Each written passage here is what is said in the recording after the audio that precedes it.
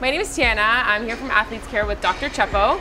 We just have a couple of questions. We just wanted to know how often would you suggest for an athlete or a patient to come in for treatment?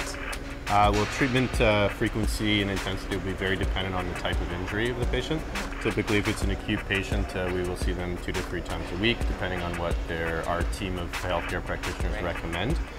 If it's performance care, which a lot of the athletes utilize throughout the season, it'll generally be once a week to keep them at their peak performances. Right. Okay. And what does a treatment comprise of? What do you do in a treatment? So we use a unique combination of treatments, which we call functional integrative therapy. So we utilize things like soft tissue modalities and therapies. A variety of those. We do utilize acupuncture, mobilizations, as well as exercise and nutrition for the athletes.